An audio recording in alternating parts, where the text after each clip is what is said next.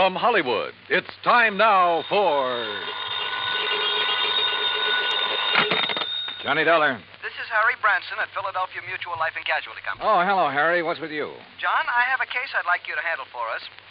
It's somewhat unusual. Have you ever handed me one that wasn't completely screwy? I said unusual. And I said screwy. So now that we understand each other, what's it all about? Well, absolutely nothing yet. But I'm very apprehensive about one of our clients. Oh, Harry, you're the biggest worrywart I ever knew. What was that? I said, who is this client? Oh, Dr. Walter Merrill. Merrill? The scientist? That's right. Nobel Prize winner? The man who worked out the molecular orbital contraction something or other? Yes, that's the one. As I say, John, I'm worried. Well, who wouldn't be about him? I'll be right down to see you.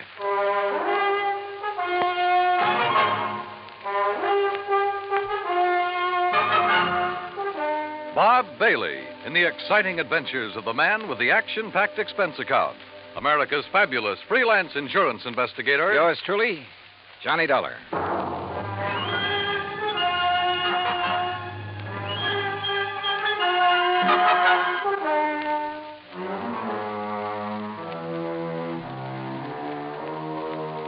Expense account submitted by Special Investigator Johnny Dollar to the Philadelphia Mutual Life and Casualty Insurance Company in Philadelphia. Where else? Following is an account of expenses incurred during my investigation of the clever chemist matter. Expense of transportation and incidentals, Hartford to New York to Philadelphia. I didn't even stop to check my bag, but headed directly for the Philly Mutual building on Walnut Street. Harry Branson is a good insurance man, but a great worrier. Nonetheless, he'd given me some pretty important, too. And after all, what do we live for?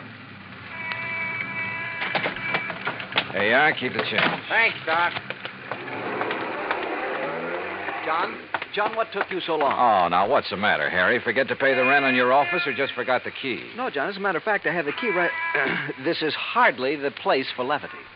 Well, surely you haven't been waiting here on the sidewalk ever since you called me. No, I haven't, but by checking plane schedules, I was able to determine when you'd arrive almost to the minute, and not wanting to waste time taking you upstairs to the office. Pretty urgent matter, huh? For you should be here shortly. What? Well, now, usually I arrange these things myself, Harry. Yes, and how we pay of you. Oh, Harry, you touched me to the quick. Oh, now, please don't misunderstand me. I don't mean that there's ever anything really dishonest about You your don't? expense account. Well, It's only... you ought to. Believe me, I'll pad it to the hilt if I think I can get away with it. Anyway, the most important reason for engaging the car was so that you can leave immediate... Malaga? Yes, New Jersey. It's a... Oh, is that where Dr. Merrill is? Yes, as is his custom, he chooses to work in some isolated spot where he can't possibly be disturbed. He and his colleague, that is. Colleague? I always heard that he worked alone, freelance. And you heard right. However, he now has a Professor Theodore Nash with him. Nash? One of according to Dr. Merrill. Never heard of him. John, they're working together on what I'm sure is some top secret project. Oh? Oh, say, wait. Didn't Merrill have something to do with the early rocket experiments? Precisely. Which is why I suspect their present work may have something to do with the space satellite or intercontinental missiles or something of the sort. Yeah, possible. But what has all this got to do with you? Their insurance. Dr. Merrill has had a policy with us for some years. $25,000. Oh, and He took out a policy for $10,000. beneficiary? Nash made Dr. Merrill his beneficiary. Oh, well, that sort of thing is often done between men working together. Harry, you know that. Yes, so that if anything happens to one, the other will be financially able to carry on what they've started. Sure, right. Which is no doubt why Dr. Merrill changed the beneficiary of his policy to Theodore Nash. So, what's the worry? No sooner was the change made than I received a letter of protest from Dr. Merrill's daughter. Who's she? Mrs. Howard Harding. She and her husband live in West Philadelphia. He's a welder for an aviation company, I think. Well, what did she base her protest on, Harry? She claims her father must have been coerced into changing the policy. Oh, now, wait a minute. That sounds like the hungry relative who complains about being cut out of the will. It might. If Mrs. Harding weren't a perfectly well-balanced, intelligent, and I'm sure quite unselfish person, a completely... Is she good-looking? Well, yes. And real sweet to you? Yes, she is. Well, now, John, I don't know what you're trying to imply. They do it every time. John. Particularly when there's a bit of money involved. Good-looking insurance broker like you. And you're a bachelor, too, aren't you, Harry? John, you're pulling my leg. Oh, Harry. But then I guess we're all suckers for someone like that. That has nothing to do with it. I've had these hunches before, John, and they've always been right. Even you will have to admit that. Yeah, I'll confess that in the cases I've handled for you so far. Why don't you call up Dr. Merrill? I think the quaint old fellow would die rather than have a phone near enough to disturb him in his work. Oh, there's your rental car waiting at the curb. So off you go, John, and see what you can find out. Okay, Harry. It all sounds like a lot of nothing you're worried about, but as long as you're willing to pay for it. And I always did like South Jersey this time of year. I drove across the Delaware River Bridge into Jersey and headed for Route 45 to Westville, Woodbury, and finally Pittman, where I picked up Route 47. What Harry had said was true. These hunches of his had a remarkable way of panning out. And yet, who was I to complain? After a pleasant hour's drive through cranberry bog and farm country, through miles of orchards and the intoxicating odor of the peach blossoms, I pulled into the quiet little town of Malaga. Population, I'd say around 500. First stop, the post office. Dr. Merrill? Yeah, sure. You go back the way you came, about a mile, till you see the name Wampus Bung. Wampus what? Wampus means cat. Bung, bungalow. Wampus Bung. Yeah. Yeah, the doctor and the professor got the fourth cottage beyond it. White one with a fence around it. Yeah, good, thanks. And if you don't mind, you can take their mail out to them. They haven't been in to pick it up for 4 or 5 days now. Oh, nothing wrong, is there? Well, who'd know? The way those two keep to themselves. Well, you'd think whatever they're working on was the atomic bomb. Yeah, well... Just to be sure, you let them know that you're at the gate now before you try to go through the fence.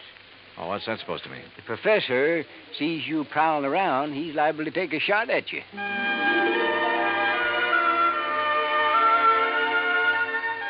As I drove back and toward the edge of Little Malaga Lake, the idea of getting shot at by anyone living in this peaceful, quiet place seemed ridiculous. The lake itself, by the way, looked pretty inviting. I made a mental note to come back here on my own sometime after the fishing season opened. As the postmaster had indicated, the fourth cottage beyond Wampus Bung was heavily fenced in, so I gave notice of my arrival.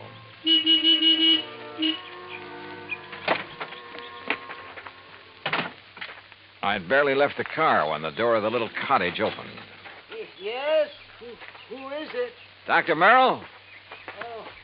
Oh, yes. My name is Dollar, sir.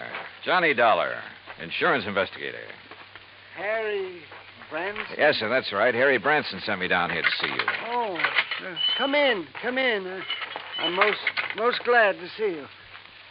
Please, come into the house. All right, thank you. Is, Professor Nash here? In the laboratory. But please, As come he spoke, into the sliding house. door on the garage at the side of the house opened.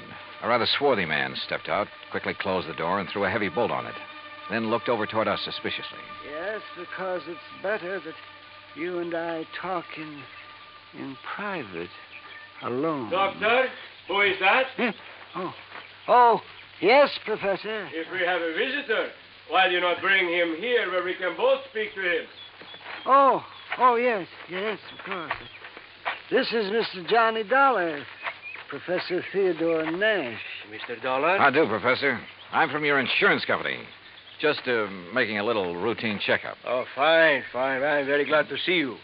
As a matter of fact, I wish to talk with you. How do you do?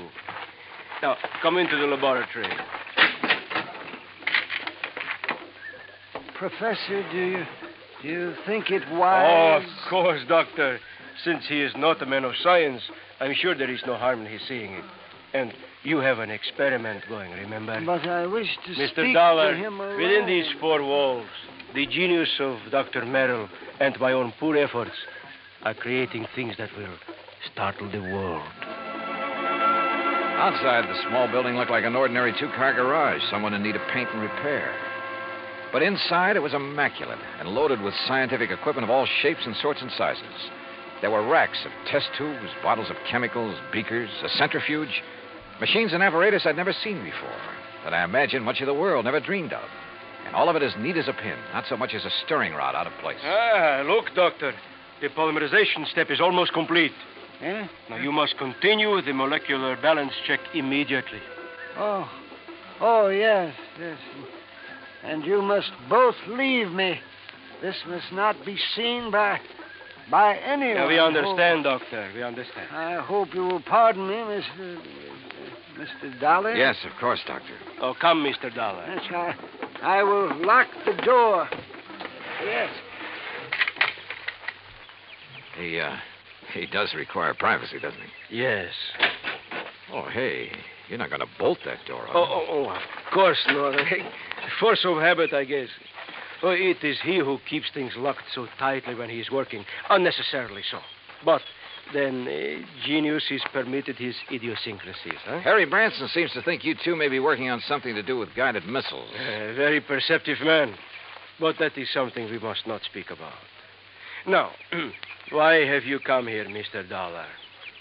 Well, like I said, just a routine checkup. We usually do this when a sizable policy has changed. Oh, there is something unusual about two men working together on important things, ensuring in each other's favor? Well, no. But when his daughter perhaps objects. You know Dr. Merrill's daughter? Oh, I know about her and about her unfortunate marriage to that day laborer. Nothing wrong with day labor, Professor. Yeah, but one who waits for a great man like the doctor to die so that he can get his hands on the insurance money. You think that's why his daughter objected to the change? Of course. But his money will be used to further his work by me. And, of course, for the good of humanity. I see. Well, how soon do you think the doctor will be through with his experiment? An hour, perhaps two. And then he will call me in to assist him with the next, the crucial step. But now, about this look, why don't I insurance- run in town, arrange for a place to stay, grab a bite to eat, and then come back here, huh? If you like. I'm sorry we have no room in the cottage. No, to don't put give it you a second up. thought. I'll see you later. Something of Harry Branson's hunch had passed on to me. A strange feeling about the whole setup. There was something wrong about both Merrill and Nash, particularly the latter.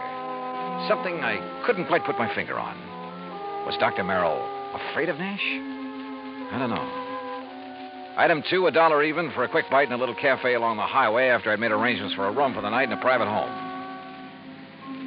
It was not much over an hour later when I drove back to the little cottage by the lake.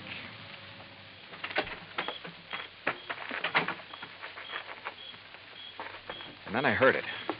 Someone pounding on the door of the laboratory from the inside. Someone calling for help. Professor! But the lock's on the inside. Turn the lock. What? Bolt here on the... Oh, what are you... Oh. Oh, thank heaven. Good Lord, Professor. What happened to you? You look like you've been run over by... Dr. Merrill. Oh, too late. Too late. Professor, what happened here? He beat me. Threw acid at me. The doctor? No, the man. Then he killed the doctor with a gun. He killed him. Who, Professor? Who? I don't know.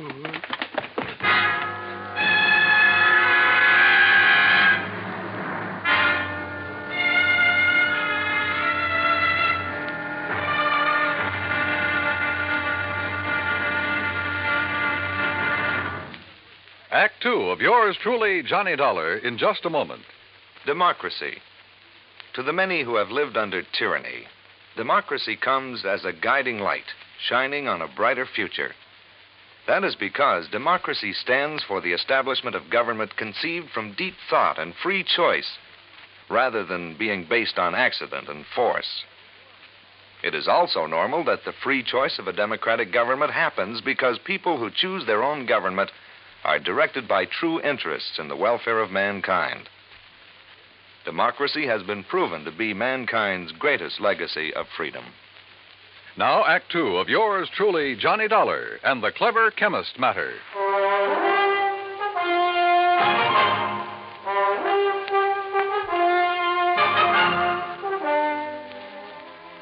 Expense account item 3, $10 for the services of one Dr. Frederick Foote, the only resident medico in the little town of Malaga, New Jersey. After pronouncing Dr. Walter Merrill dead, he took the badly beaten Professor Nash to his office clinic. While waiting for Nash to get in good enough shape to talk, I ran up item 4, 10 cents, phone call to the sheriff, who promised to come over as soon as he could enlist the aid of the nearby state police. Finally, Dr. Foote gave the word. But I suggest you talk with him as little as possible, Mr. Dollar. In pretty bad shape, huh, Dr. Foote? The intruder not only beat him severely, but threw a bottle of acid in his face. Oh? Professor Nash will never have the use of his left eye again because of that nitric acid. Has Nash said anything that might help us identify the assailant and killer? No? Now, please don't talk with him too long. Professor? Yes? Yes. Hello, Professor. Oh, Mr. Dollar. I will never see again with my left eye. He has told me. Yes, I know. I'm sorry. But the great Dr. Merrill, he is dead. What a loss. Professor. Professor, tell me, did you see the man who attacked you? Yes. Can you describe him at all? Yes, young, not more than 30, 5 feet, 6 or 8, very heavy, yes, stocky, and black curly hair. Yeah? Hands like working man, laborer. Have you ever seen this man before? No, Oh, here. Some water. Thank you. Do you know why he came in and attacked you and Dr. Merrill? No. Was he after something there in the laboratory? No, only to kill Dr. Merrill. I tried to defend him. I'm sorry, Mr. Dollar, but I think that's enough. Yes, okay, Dr. Foote. I think I've heard enough. I managed to get back to the cottage by the lake before the police arrived and came up with one very damning piece of evidence. In one of the bedrooms, I found a picture of a wedding couple. It was inscribed, "Love to the dearest father in the world." And next to the bride stood a man who answered perfectly the description Professor Nash had just given me. The husband of Dr. Merrill's daughter, Howard Harding. And then I thought of what Nash had said about Harding. His antagonism, his conviction that Harding was the one who resented the change in the insurance policy. But there was something else, too. That had happened when I talked with Nash in the doctor's office that... By the time I got back to the laboratory, the sheriff and state police arrived. The sheriff, I'm afraid, mussed up any prints that might have been left on the bottle of acid. However, in the weeds outside, a state trooper found the pistol, a .38 caliber Luger that had killed Dr. Merrill. Fingerprints had apparently been wiped off, but the gun was carefully... Fingerprints. Before taking off on a mad dash back to Philadelphia, I stopped at Dr. Foote's and picked up one water tumbler. Item 5, $3.70 for a tank full of gas. Item 6, 50 cents. Parking in Philadelphia as close as possible to Harry Branson's office. John, what have you found out about Dr. Merrill? Harry, he's dead. Well, oh, dear. Now, listen. Write down the address of Mr. and Mrs. Howard Harding for me. His daughter, does she know? No, she doesn't know yet, and I hope I can avoid telling her before I write it down, will you, man? Well, yes, of course. Take but, this. Don't unwrap it, but see that it gets to Ray Kemper at the Federal Bureau fast. I'll check with him about it later, thanks. But now, John... Harry, this is one time this expense account of mine is going to save you a lot of money. I think. I don't know how many red lights I skipped on the drive out to West Philadelphia, but I felt like a hound dog in a hot scent. The home of Mr. and Mrs. Howard Harding turned out to be in a nice, quiet residential area. I was met at the door by the girl in the wedding picture. A tall, very nice-looking blonde in her late 20s. Oh, yes? Mrs. Harding? I'm Terry Harding. Well, I'm Johnny Dollar from your father's insurance company. Oh, good. Come in. Perhaps you can help me make him do something about that policy of his. Well, that isn't exactly... Someone has poisoned Daddy's mind, Mr. Dollar. Oh? What do you mean? It isn't that I need the money if Daddy dies, which heaven forbid. No. It doesn't exactly look as though you do. No, of course we don't. Howard's been doing so wonderfully at Colonial Aviation. Yes, apparently. And I'd had a notion he was just a laborer or something. Oh, dear, no. That's what Daddy called him because he wasn't too fond of Howard. And that is the way Howard started before we were married, but now he's one of the officers of the company. Where is he, Mrs. Harding? Well, as a matter of fact, I thought you were Howard when you drove up just now. He's been fishing. Fishing? On some little lake over in Jersey. He goes every Saturday all by himself. Malaga Lake? No, Malaga's where Daddy was. Mm-hmm. He and that. That what, Mrs. Harding? Well, I don't know. It's Howard, I guess. What do you mean? Howard has never liked or trusted him, even though they've never actually met. When Daddy changed his insurance to name that professor, there is something wrong about that man, Mr. Dollar. What, Mrs. Harding? I don't know. Daddy always worked alone until he came along. Daddy's such an alert, bright-eyed little busybody in spite of his Wait a age. minute. Your father... Like a cute little wound-up spring, hopping about like a... Mrs. Harding. Yes? Mrs. Harding, when I saw your father... You've seen Daddy. Well, then you know what I mean. He was tired. Almost in a daze. He spoke with difficulty. Oh, no, you're mistaken. He chatters away like a jaybird. What is it, Mr. Dollar? Well, he must have been doped. He looked as though... Hi, honey. Well, I'm just as lousy a fisherman as usual. Not a single... Oh, excuse me. Mr. Harding, just tell me one thing. Well, that depends. Who are you? Mr. Dollar's from the insurance company, darling. Not Johnny Dollar. Yeah, that's right. Well, I've certainly heard of you. Tell me... No, you tell me, Harding. Where have you been? Why, fishing. Where? Over in Jersey. Where in Jersey? Little private lake. Where? Over near Mount Holly. One place I know of where nobody else ever goes, where I can get rid of the cobwebs at my job. Hey, wait a minute, Dollar. What is this? Harding, you've been identified as the man who murdered Dr. Walter Merrill. What? I'm sorry, Mrs. Harding. I'm sorry, but it's true. No, What are you talking about, Dollar? You didn't know about it? Of course not. How could I? Where did it happen? How? At his place in Malaga. Oh, Professor Nash. I'll kill that man. You'll take it easy. You seem to forget that so far you're the only suspect in the case. You're out of your mind. If it was anybody, it was that Nash. Never have trusted that man. And the insurance policy. If anybody killed Dr. Merrill, it was that professor. Now, listen to me. Nash was with Dr. Merrill when he was killed there in his laboratory. Of course he was. But Nash was attacked also, beaten, acid thrown at him. He lost the sight of one eye because of it. And I tell you... You're sure? Yes, of course I'm sure. It was I who found them. Nash beating against the inside of the door of that laboratory crying for help. A door that was bolted on the outside. But, Dollar, You're sure of that? I'm sure. Well, I still think... Oh, Terry, I'm sorry, honey. Here, let me... Howard, it's so terrible. Better answer that phone, Howard. Yeah. Hello? Yes? Oh, yes. It's for you, Mr. Dollar. Oh, thanks. Terry, come on. You've got to pull yourself together. Johnny Dollar. You're right. John, this is Harry Branson. I just received a call from Mr. Kemper at the Federal Bureau. Yes. He says he must see you immediately. Call him back, Harry. Tell him I'll be there in 15 minutes. Harding, just to keep things straight, I wouldn't leave this house if I were you. Well, now, wait a minute, Just Dollar. sit tight. I think you're in the clear. More red lights got passed up on my way into the Philadelphia offices of the Bureau. So Ray Kemper felt that whatever he'd found was important. If so, it would back up one of my suspicions. But in view of the circumstances, that bolted door in the laboratory, for instance, how could it? Important is putting it mildly, Johnny. The prints you found on the water glass, Ray. 3 sets. 1, yours. Yeah, well, naturally. 2, Dr. Frederick Foote, who is currently practicing medicine. I know, in the town of Malaga, New Jersey. That's where the glass came from. Oh, but the 3rd set of prints. Yes. I had to go into the international file for them. And Johnny... Nash? Theodore Nash? Nash. Nashevsky. What? Theodore Nashevsky. Chemist from one of our not-so-friendly countries. Huh? Expert on explosives. At one time, he was thought to have attempted to enter this country. That was in 1940. Ray, have you got any pictures on him? Plenty. From the time he was a kid. Here. Tell me how you picked up these prints. The beard in this picture.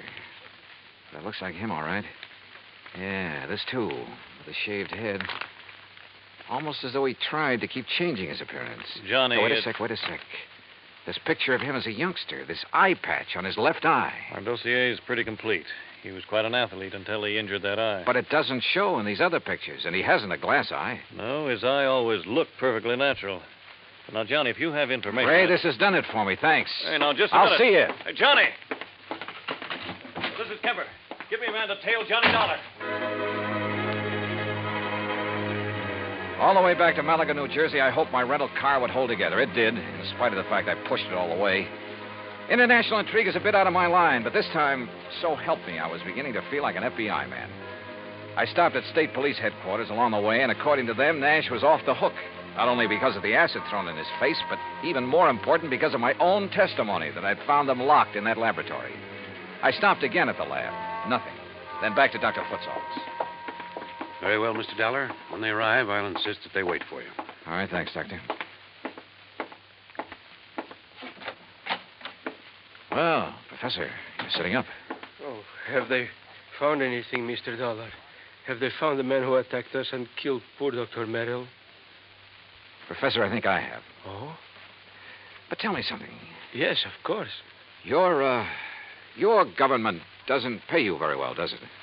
Merrill and I were not working for the government, Mr. Dollar. Although, of course, the results of our work... I'm talking about your government, your own real boss. I do not understand. No doubt it's very much interested in anything this country develops in the line of guided missiles, that sort of thing. Mr. Dollar. Now, let me go on. Merrill was doing important work. Stuff that would be of great value to any country in the world. Of course. Your country would have paid you well for the results of his work. But, brother, they'll never get it. I do not know what you are talking Money, about. the loot from Merrill's insurance, sure. Sure, it was enough to get you out of here after you'd gained the knowledge you need of Merrill's work. See here, Dollar. After you'd killed him, before he could give to his country, the United States, what he'd invented. You are a fool. I was beaten, The poor too. old man put up a pretty stiff fight, didn't he? Do you think I would have done this to myself? You gave yourself away earlier when you reached out for a glass of water I handed you right here in this room. A man who'd lost his sight in one eye would have lost his aim until he got used to it. Funny, though, it didn't come to me until You later. are mad. You haven't seen out of that left eye since you were a kid. I tell you, you are mad. And a little acid burn to make it look like somebody had thrown it at you would be well worth the alibi it gave you. Fyodor. That's right, Fyodor Nashevsky. Listen to me. You were the one who found us locked in, the door bolted from the outside. You found us. Yeah. Also the cord, the string you used to pull the bolt to. That you looped over the bolt and pulled after you got inside. You couldn't have. I dropped it in the vat of acid. Yeah. Thanks. I was bluffing. But I made a lucky guess. What? Oh, what a brain. Nashevsky, I'm sure glad you're not working on our side.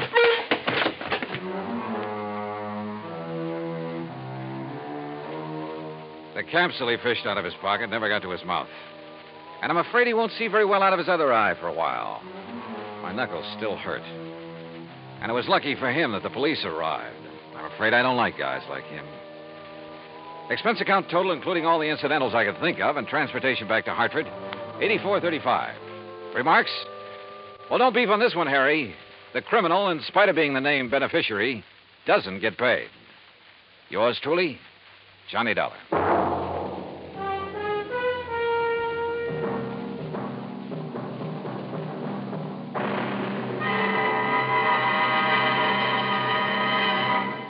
Now, here is our star to tell you about next week's story. Next week, a real close look at a little-known but very dramatic side of Hollywood. Join us, won't you? Yours truly, Johnny Dollar.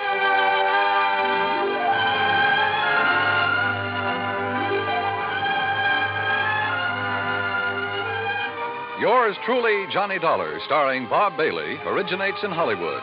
It is produced and directed by Jack Johnstone, who also wrote tonight's story. Heard in our cast were Virginia Gregg, Harry Bartell, Howard McNear, Forrest Lewis, Jack Crucian, Russell Thorson, Frank Gersel, and Bob Bruce. Musical supervision is by Amerigo Marino. Be sure to join us next week, same time and station, for another exciting story of yours truly, Johnny Dollar.